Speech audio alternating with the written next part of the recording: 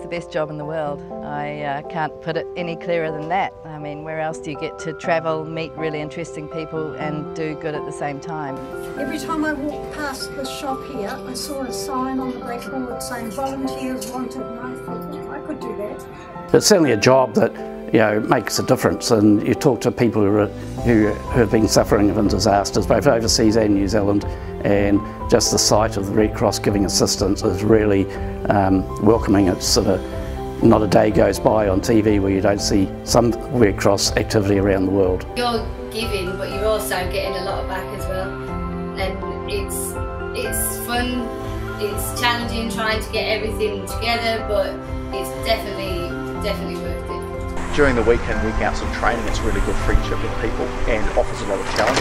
Obviously when you get deployed and go out and help someone, that feels really good as well afterwards. And seeing you actually making some sort of tangible difference, and Red Cross provides you that opportunity to actually help others, which is really great. I got involved with the Red Cross because I wanted my work to have a meaningful impact, and because I share a lot of the Red Cross values. You're part of a team and Red Cross is backing you, and it's a lot of good people doing good things, and it's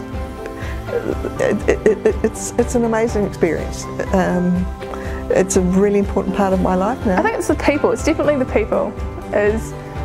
I just feel like I've always been given amazing opportunities, and they're experiences that nobody I know my age has, which I'm really fortunate about. I personally love working for the Red Cross and started as a volunteer for the Red Cross because being transgendered, I felt sometimes there may be some forms of discrimination and that kind of thing out there, and with our principals I feel completely accepted. After seeing them helping us during our hard times, that was part of it that encouraged me to be a volunteer for Red Cross, and that's why I'm here. At the end of the day, it's exhausting and tiring, but it's also exhilarating, and it's the most incredibly meaningful thing that you could do with your time.